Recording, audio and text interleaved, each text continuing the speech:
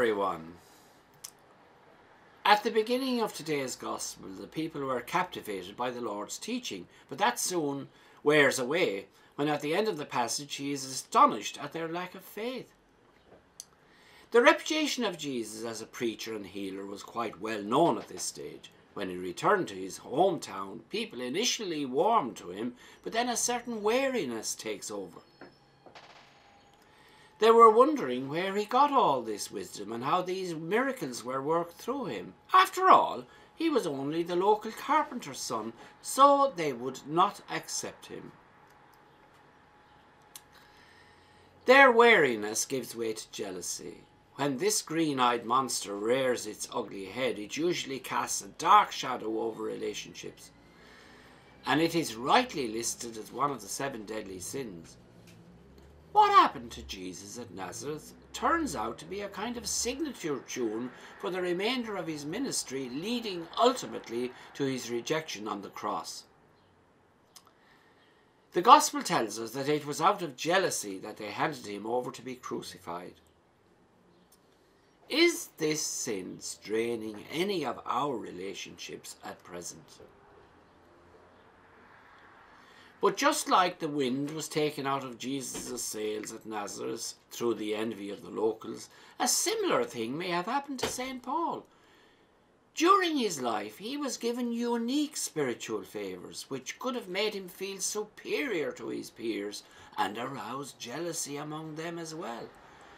But to prevent him from getting too proud, he tells us today he was given a thorn in the flesh, an angel of Satan, which he pleaded with the Lord to take away. But all to no avail, however, because the Lord's power is at its best at times and in situations like this. Paul then goes on to make his weaknesses, agonies, insults and hardships his special boast, because through them he can feel the protection of Christ's power over him all the more. He's not talking here about his sins. No one should boast about them.